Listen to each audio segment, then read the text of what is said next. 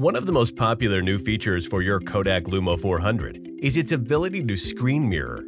Screen mirroring allows you to share whatever is on your phone or tablet up on the big screen. On iOS, go into your settings and ensure both your phone and Luma 400 are on the same Wi-Fi network.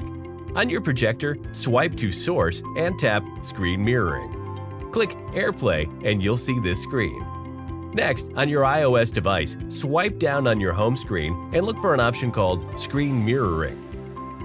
Your iOS device and Luma 400 will now pair.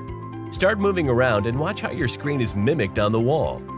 Although screen mirroring is great, one thing the Luma 400 cannot do is show copyrighted content from your phone to the screen. This includes apps like Netflix, Hulu, and similar services. If you do try, you may end up with a black screen.